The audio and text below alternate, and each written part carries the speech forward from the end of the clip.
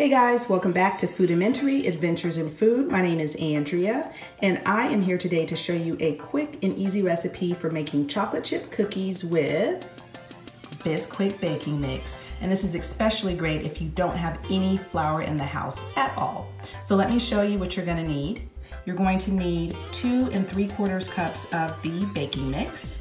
You're going to need a cup of chocolate chips, a cup of packed brown sugar, 1 egg at room temperature, a teaspoon of vanilla, and a stick of unsalted softened butter.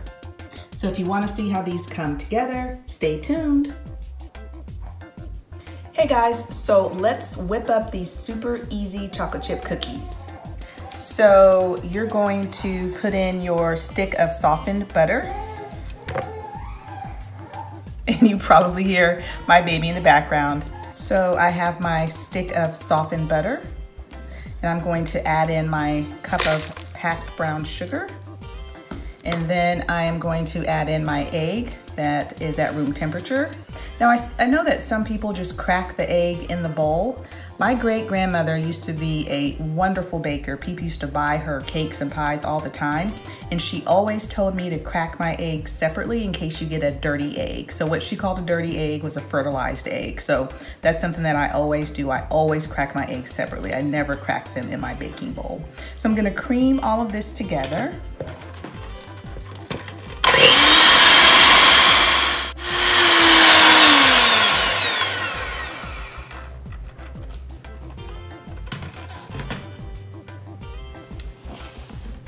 And then there's a couple of pieces of brown sugar. Let me try to mash it up a little bit.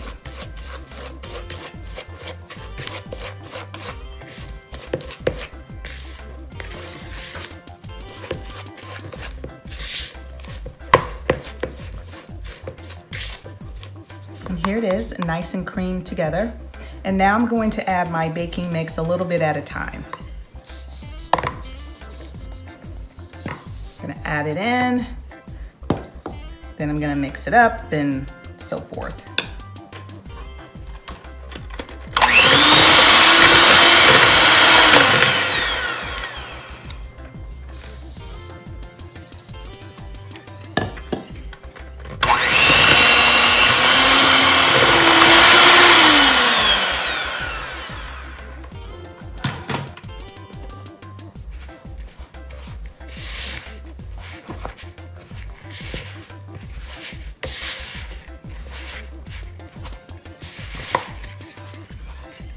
Oh, you know what, guys? I forgot to add in my vanilla. Whoops. I was supposed to add in my vanilla when I creamed my sugar and butter and egg, and I totally forgot. So I just dropped it in now. Let me try to mix it up real quick.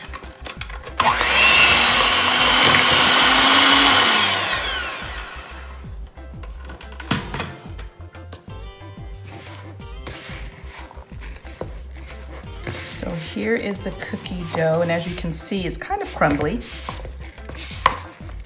And that's the way it's supposed to be. And then I'm just gonna add in my 1 cup of chocolate chips, and I'm just gonna stir it around.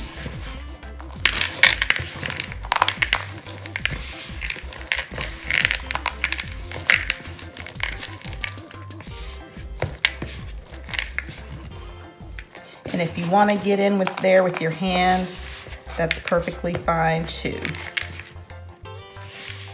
All right, guys, so I have my dough all incorporated. I did use my hands a little bit, as you could see, and you're just gonna drop your cookie dough by a couple of tablespoons on a cookie sheet. You can use a spoon or you can use your hands. I just find it easier to just use your hands sometimes. And I do have my oven preheated to 350 degrees. All right, so I am going to pop these in the oven for about 10 to 12 minutes or until they are golden brown, and I'll show you what they look like. Okay guys, so this is my first batch of cookies, And as you can see, they didn't really spread a whole lot. However you put them in the pan to bake them is how they're going to turn out. So it's kind of like a shortbread texture. So this is more like a drop cookie, and Howard has one that he kind of split open. So here it is in the middle, as you can see. It's pretty thick. And Howard is not a big chocolate chip cookie person. No, I'm not. And he said he actually liked these. Yeah, they're good. These. Yeah. So they're kind of like a cake texture. Let me pull out a little bit. They're kind of like a cake texture. And then here is the second pan of chocolate chip cookies that I put in the oven. These I kind of pressed down a little bit with the palm of my hand, pressed them down.